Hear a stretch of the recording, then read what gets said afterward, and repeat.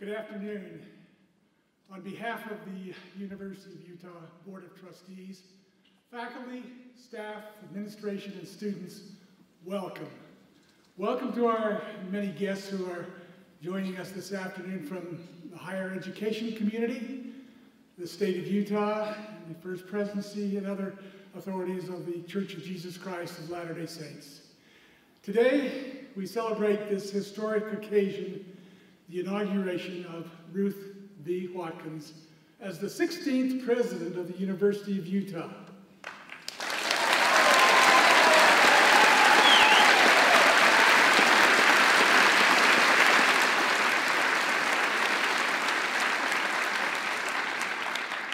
While this event will officially install Dr. Watkins as president, please rest assured she has been hard at work since April setting up her administration and outlining her vision for this institution's future. President Watkins has traversed the campus and state to listen and learn from the constituents who will help move the University of Utah forward in the years ahead. Ruth is an energetic, passionate, and compelling advocate for education, focused on ensuring the U builds on its legacy of delivering outstanding value in higher education and health care. She is committed to the success of our students and faculty, recognizing that their success also means success for our state and its prosperity. Dr. Watkins served U superbly in her capacity as Senior Vice President for Academic Affairs. She brings that experience along with more than 20 years in faculty and leadership roles at the University of Illinois. She is dedicated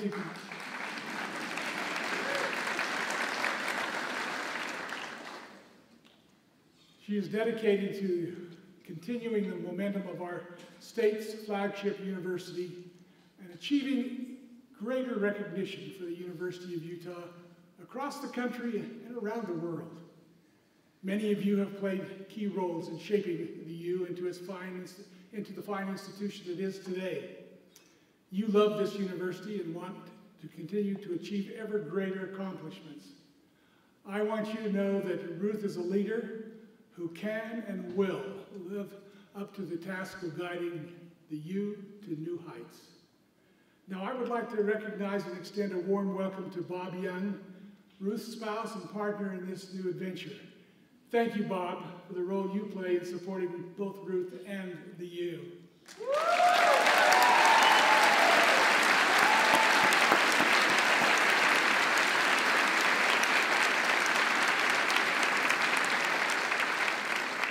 I would like to also recognize President Emeritus David Pershing and Dr. Sandy Pershing and express appreciation for their service and great friendship.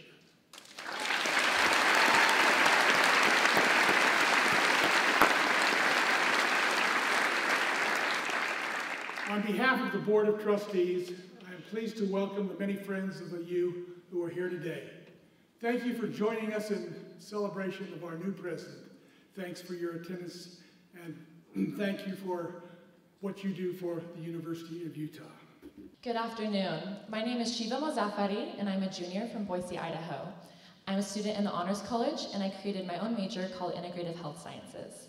And my name is Devon Gethers. I'm a junior from Pleasant Grove, Utah, and I came to the University of Utah as a transfer student to study at the David Eccles School of Business.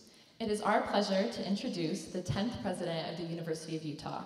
And President Emeritus of the University of California, David P. Gardner. Thank you very much. I'm not usually introduced by students. Ordinarily, I'm being demonstrated against. Well, distinguished guests, President-elect Watkins,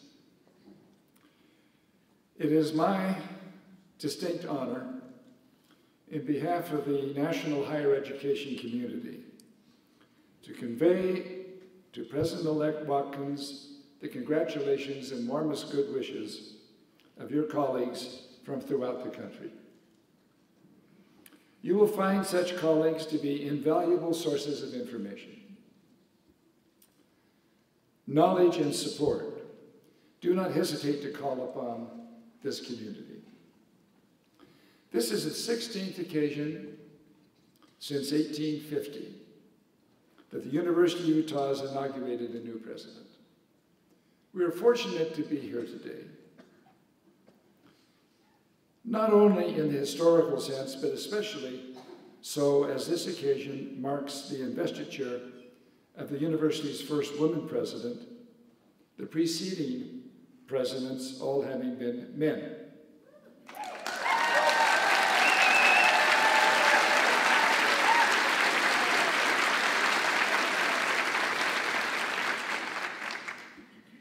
But the passage of time going forward will take little account of President-elect Watkins' gender, but will focus almost entirely on her accomplishments and contributions to the further upbuilding of the University of Utah's academic distinction in all of its aspects. I wish today, however, to call out a less-known aspect of her upcoming work that will not be as visible as will be her work here in Utah. By this I mean, as president of one of the nation's most admired public universities, President-elect Watkins' views and opinions on issues concerning higher education in the United States will be both sought and heard.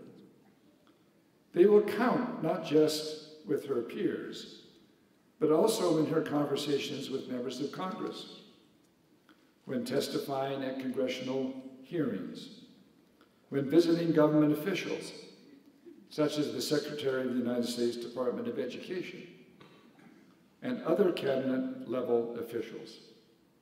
She will be expected to contribute to the work of the American Council on Education, American Association of University Presidents, and other like national organizations.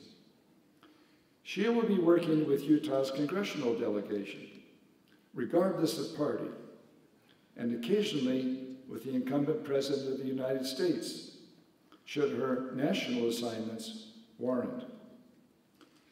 Having worked personally with 4 United States presidents, Ford, Reagan, Bush, and Clinton, I can assure Ruth that that experience will be more than merely memorable.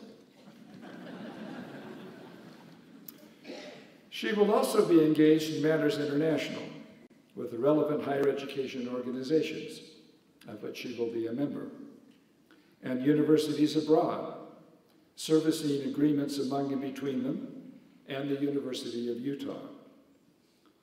I think I better stop now, or President-elect Watkins, upon reflection, may refuse to be inaugurated today. In any event, we are lucky in Utah to have such an experienced and demonstrably capable person heading the University of Utah. Ruth, good luck to you. We are all cheering for your success. My name is Michelle No. I am from Salt Lake City and in my 4th year as a pre-med student, majoring in biology with minors in chemistry and pediatric clinical research. Hello, I am Benjamin Battistone, also from Salt Lake City. I'm in my 2nd year in the Honors College, and I'm studying philosophy and pre-med. We are pleased to introduce 3 important partners and friends of the university. Lieutenant Governor Spencer Cox, Commissioner David Bueller, and Salt Lake Community College President Denise Huftelin.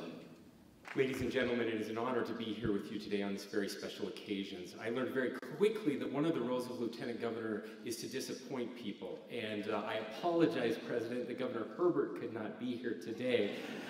You are with the number 2. I assure you he wishes he could be here. He is on a flight coming back. He just met with the President of Taiwan and he wishes he could be here. He sends his regards.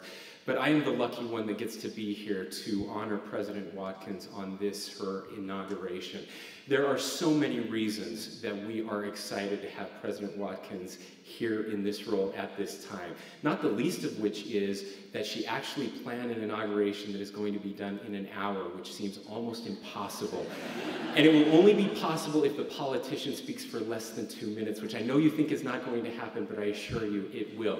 The other reasons that I am excited, so excited to have President Watkins here, and this is important.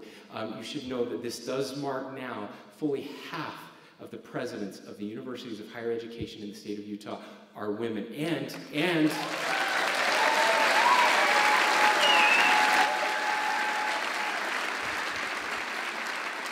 I've been told that applause does not count towards my 2 minutes. And it is also important to note that not only are half of them female, 70% of the actual students in the state will now be under the direction of female presidents. Congratulations on helping make that happen, President Watkins. And yet, that is not why I'm most excited to have President Watkins as president of our flagship institution. If you look at her background, if you look at her resume, it is second to none. There is no one more qualified to assume the role of president of the University of Utah, the flagship university of our state, than President Watkins. And yet, that is not why I'm most excited to have President Watkins as our president.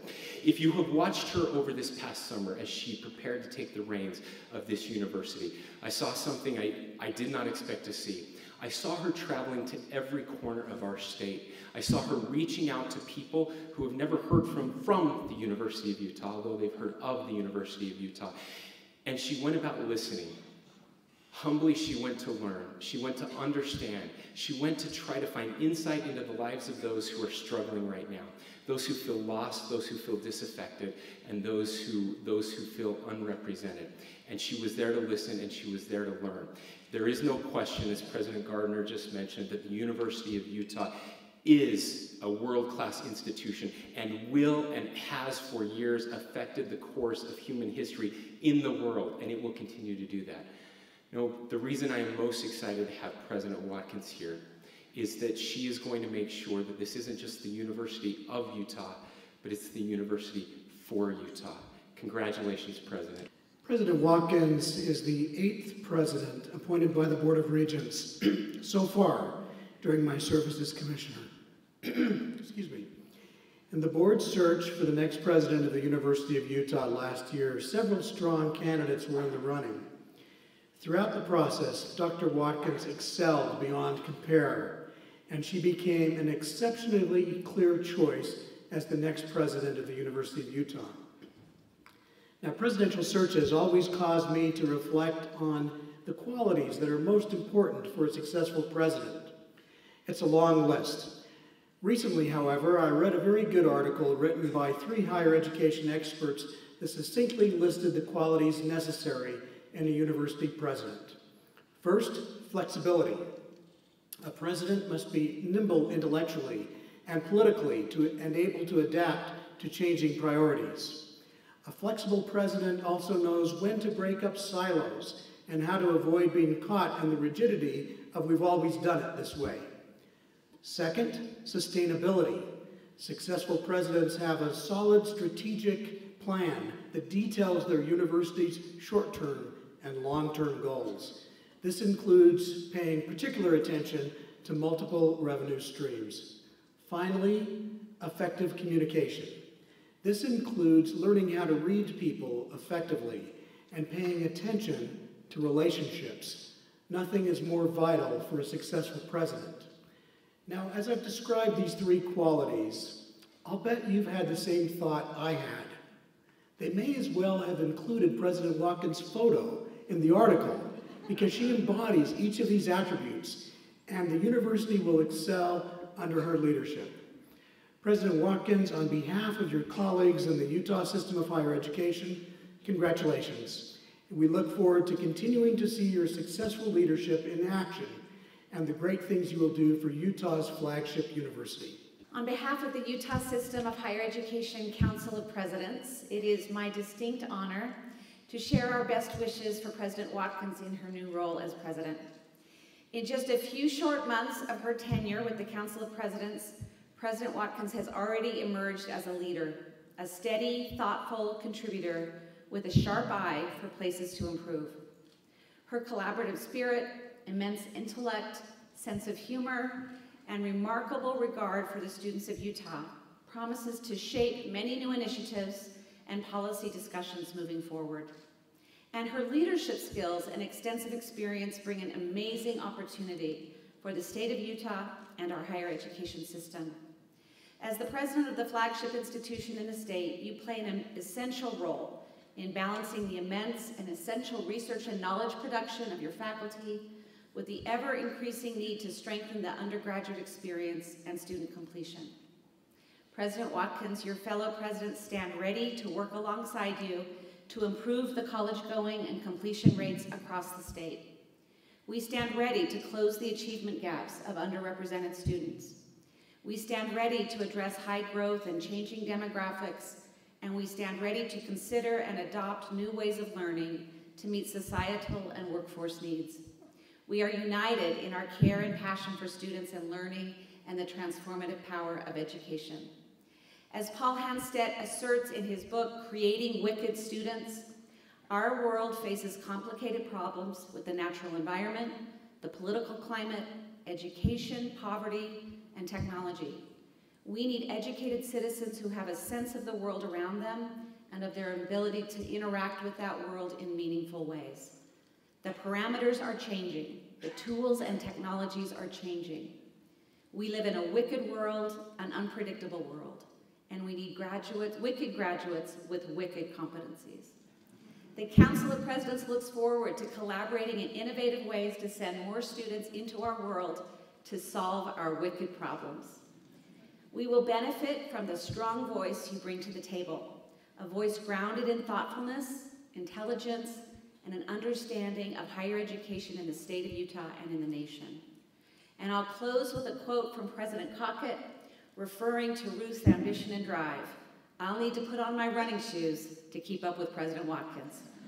From all of us on the Council of Presidents, congratulations. Hello, my name is Madeline Lama. I am originally from Guinea, West Africa. This is my junior year at the U, and I'm studying business and theater. And I am Mitchell Kenny, a junior from Sandy, Utah. I will graduate in 2020 with a degree in finance from the David Eccles School of Business. It is now our pleasure to introduce the next segment of the program. A video compilation of greetings from members of the campus community.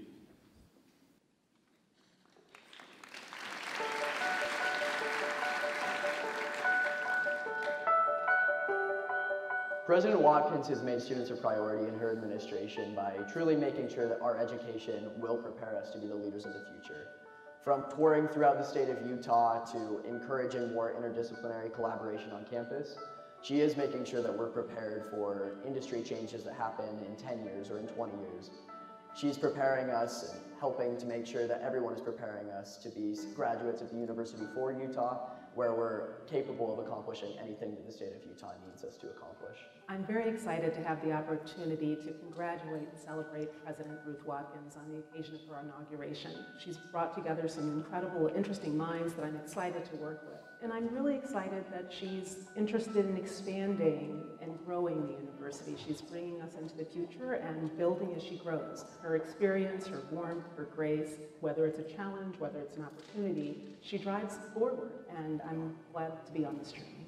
I'm delighted to represent the more than 3,000 faculty members at the U who are discovering new knowledge, sharing it with their students in the classroom, and serving the state of Utah. We greatly appreciate the support of President Watkins as we reimagine the university for the next century. Well, the University of Utah Alumni Association represents over 260,000 alumni here in this country and around the world. And we're very excited that President Watkins is here to help us engage each and every one of them as friends and family of this university. The Alumni Association shares our enthusiasm and optimism as President Watkins leads our university in a new direction for all alums, not only locally, nationally, but internationally. As a faculty, we celebrate President Watkins' success, and we deeply appreciate her energetic commitment to the university's educational mission. She knows that every student who comes to the U brings a unique constellation of gifts, and that our task as educators is to help all students to recognize and build up the strengths that they intrinsically have. And we are just deeply grateful in this respect for President Watkins' vision, and her leadership. In this unsettled social and political climate, we need President Watkins' leadership now more than ever in order to be able to fulfill the critical missions of the University of Utah. I look forward especially to working with her as we work toward her vision of uniting the University of Utah as one campus. President Watkins makes it known to staff that our voices are heard and that our influence matters. We're so excited to have her as our next president. President Watkins, during new student orientation this past August, you said you were all in. On behalf of the student body, we are all in too. President Watkins, on behalf of the faculty, we're all in. President Watkins, on behalf of the staff, we are all in. President Watkins, the faculty wishes you all the best in this extraordinary moment, an unprecedented moment in the history of the University of Utah. We want you to know we are all in. President Watkins, We are all in. President Watkins, you're the right leader for us at the right time. The faculty is all in.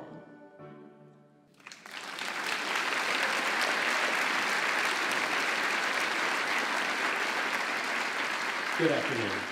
I am Andre Cruz Lagadillo, a senior from Salt Lake City, pursuing a degree in medical laboratory science. My name is Lynette Randall, a senior honors college student from Clearfield, Utah, studying social work and pediatric clinical research. We now have the pleasure to introduce the chair of Utah Board of Regents, Mr. Harris Simmons. President Watkins, over the 5 years since you arrived at the University of Utah, you've made a very positive difference. It feels to all of us like you've come home. You've earned the respect and appreciation of countless students, faculty, alumni, and citizens of the state of Utah. We look forward with great anticipation to the many ways you'll continue to shape and burnish this great institution. The University of Utah is truly a pioneer enterprise, the first state-chartered university in the American West.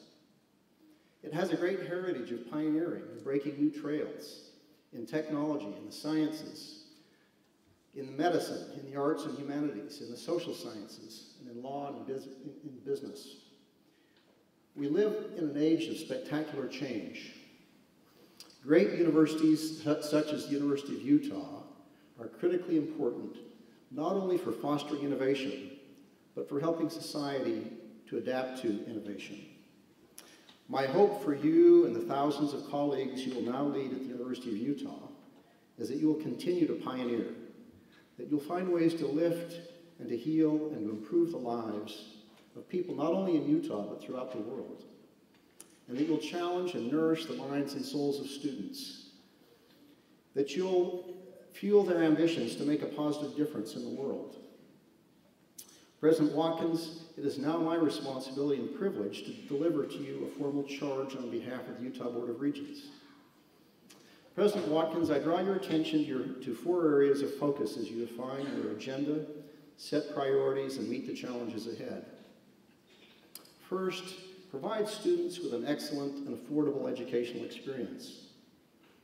Students at the University of Utah find opportunities to equip them to compete and excel in our rapidly changing world. This great institution has a critical mission at the graduate level and in professional programs. At the same time, it is also important that you focus on enhancing the undergraduate experience, culminating with students completing their degrees. In your previous role as Senior Vice President and Provost, you focused the entire university like never before on using data to improve student outcomes. Great progress has been made. This work must continue and even accelerate. Your own success will, in the end, be a reflection of the success of the University of Utah's students. Second, cultivate the research mission by building on a strong foundation of innovation and discovery. The University of Utah is the state's premier research institution and among the top 50 such institutions in the United States. As a research-intensive institution, you and your colleagues have the responsibility to do more than disseminate knowledge. You must also discover new knowledge through rigorous scholarship. Encourage faculty and students to collaboratively discover, create, and innovate. This university is also a national leader in bringing innovative research to market, which is critical to our state's economic success. Third, foster the health sciences mission through innovative, compassionate healthcare. Your careful attention and leadership, along with your talented team, are required for continued success and financial viability of the university's essential and far-reaching healthcare mission. Fourth, demonstrate leadership of higher education for the state of Utah. As president of the University of Utah, you lead an institution with a proud legacy and a special responsibility as the flagship institution of the Utah system of higher education. We have confidence that working with the Commissioner of Higher Education, you'll be a leader among all the Utah system of higher education presidents and will foster the kind of teamwork, cooperation, and excellence that will strengthen not only the University of Utah, but our entire higher education system. Your collaborative approach and willingness to listen as you have traveled throughout the state has created a strong foundation to build upon. President Watkins, you set the tone and standard for this great institution. As a leader of strong character, integrity, intellect, ability, experience, and optimism, you have our full confidence and support as you build upon the University of Utah's legacy of success. President Ruth Watkins, if you'd please join me at the lectern.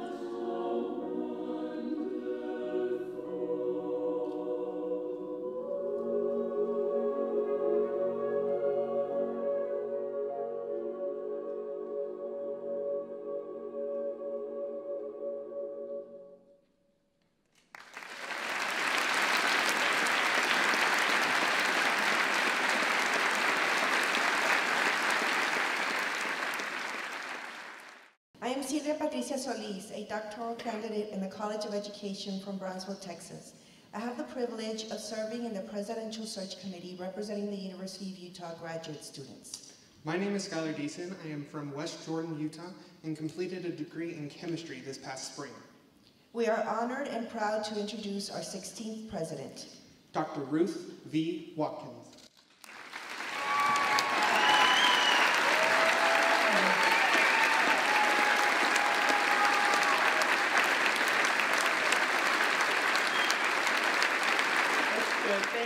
Thank you so much.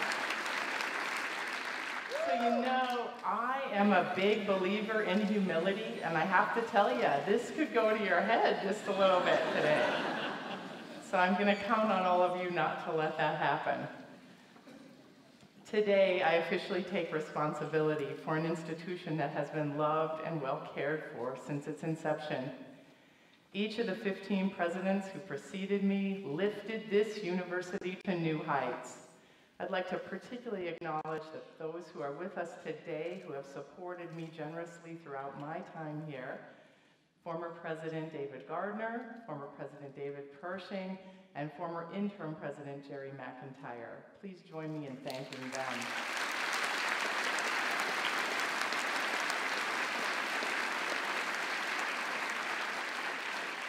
It's such a tribute to my predecessor's vision and leadership that I take over a university that has never been stronger. And yet there is so much more that we can do. I'm confident that we can work together to achieve even greater heights in our quest to make this one of the truly great public universities in this country, even as we fulfill the hopes, dreams, and needs of the people in this great state. Our aim: to advance our stature as the University of Utah while increasing our impact as the University for Utah. I must confess that on this occasion, and many others in the past few months, I've asked myself, why me? How did it come to be that I have the honor of leading this great university? Many people, many of you here today, helped me along the way, unselfish in your guidance and your support, generous in your commitment to the university and to me personally. I thank each one of you.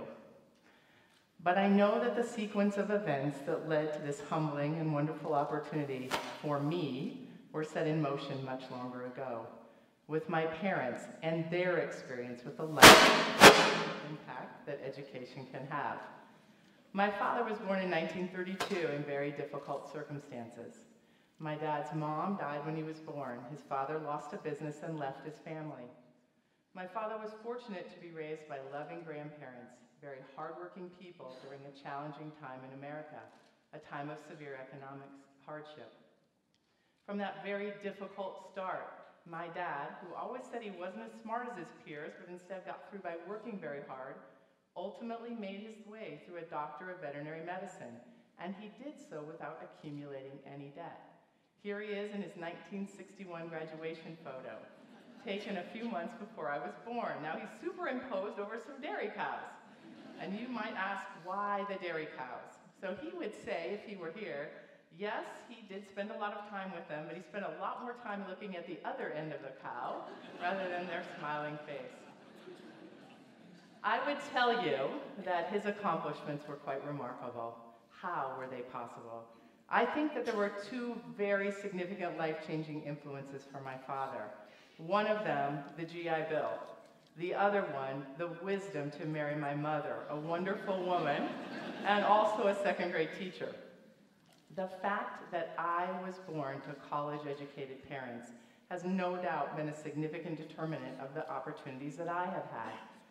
The GI Bill, signed by Franklin D. Roosevelt in 1944, was a life changer, provided access to higher education for millions of Americans who were the first in their families to attend and finish college, including my dad.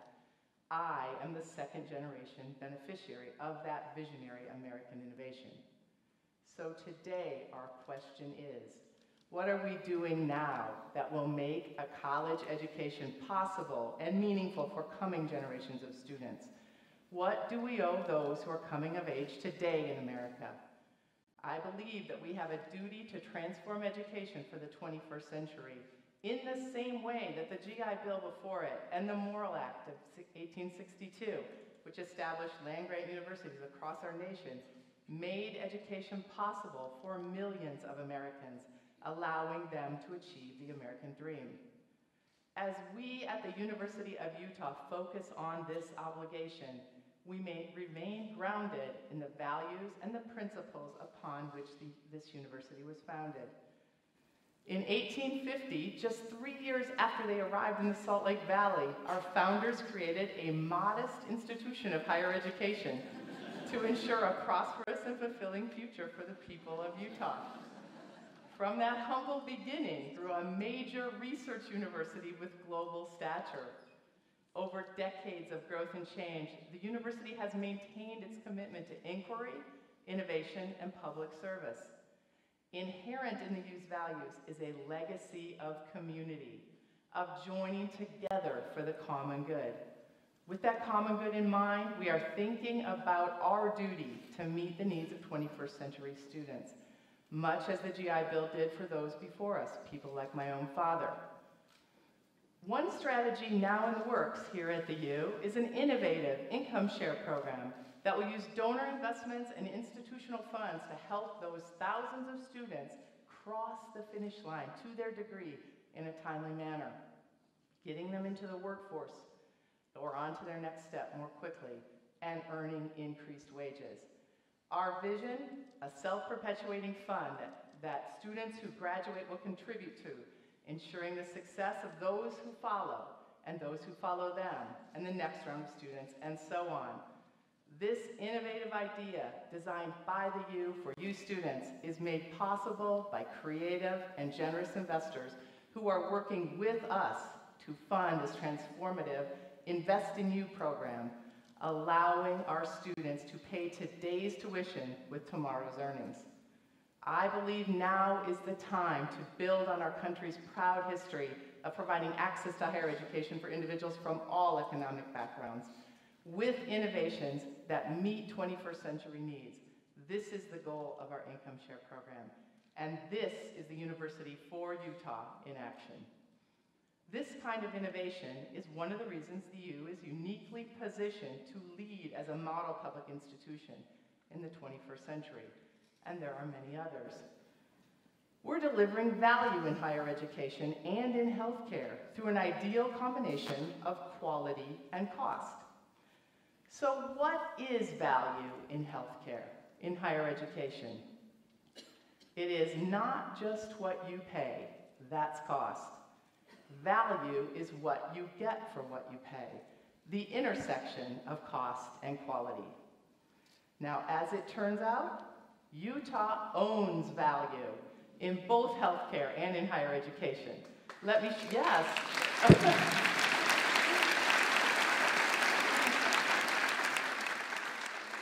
show you what I mean. So we can compare education and healthcare on an axis of most affordable versus least affordable. We can also add a dimension of quality, best outcomes, worst outcomes. Now let's look at a few states and we'll see some patterns. And then we can see where Utah is. This is healthcare, cost and quality.